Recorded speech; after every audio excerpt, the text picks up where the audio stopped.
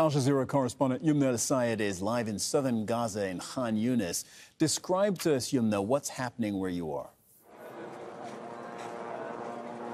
Well, I'm here in Khan Younis in Naser Hospital, where basically all the journalists are, and we were asked to evacuate Gaza and the northern Gaza Strip to the south. Now, the bombardments in the south, I'm talking about Khan Younis and Rafah, have still been ongoing all through the night, the early hours of dawn and the early hours of this morning. And even until just a while ago, the bombardments were very close here to the area around and surrounding this hospital. We could hear the pounding of airstrikes around us here, while this hospital remains packed with thousands of people who have come to take refuge in the yards of the hospital. The situation in the hospital is extremely difficult. People are mainly struggling to get water. Drinking water in the entire strip has been in continuous shortage for the past few days, while it keeps on getting worse and worse to get water to drink for many, many people here in this area. Yumna, I understand that you have a guest with you, the head of Naser Hospital's emergency department. We'd love to hear what he has to say and what the conditions are inside the hospital.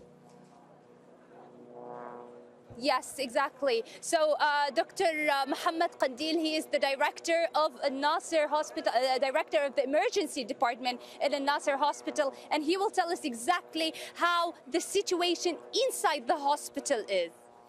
Yeah, the situation is catastrophic. For the last 7 days, we have a continuous flow of severely wounded patients. The hospital beds were expanded many times, though it's fully packed now.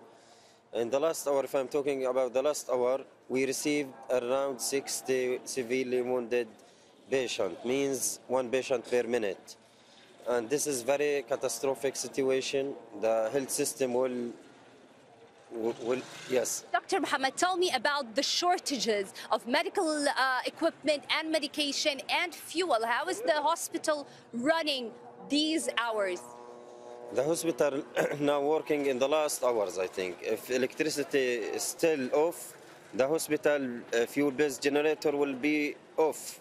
The whole health system will collapse.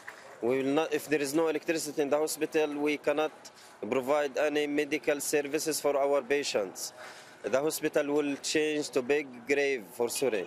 And now, at this moment, there is many parts of the hospital without water.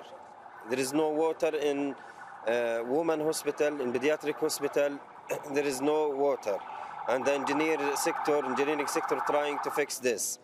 The disaster is because there is cut of water electricity for the last 7 days, and nothing come from outside. There is no medical aid, no support, no medical teams came to help us, and the number of patients is very huge. Tell me about these tents that I see everywhere in the yards of the hospital. These white tents, what are they and who do they have? Yeah, because the hospital are fully packed, the ICU beds are fully packed. This tent will receive the patient in the next few hours. We don't have another choice. In previous escalation, we were used to send patients outside to near countries, so this will help a little bit with the crowding.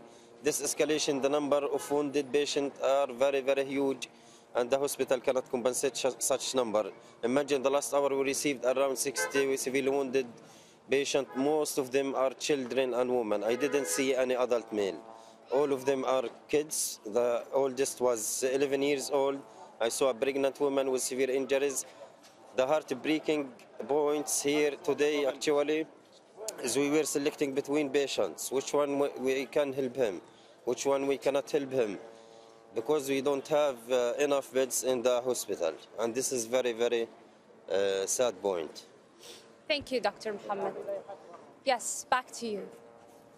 That's Yumna El-Sayed reporting from Khan Younis in southern Gaza. Yumna, we were listening very intently to what your guest was saying, and he's saying they already are in a position where they have to select among patients those they can treat and those that they believe they cannot.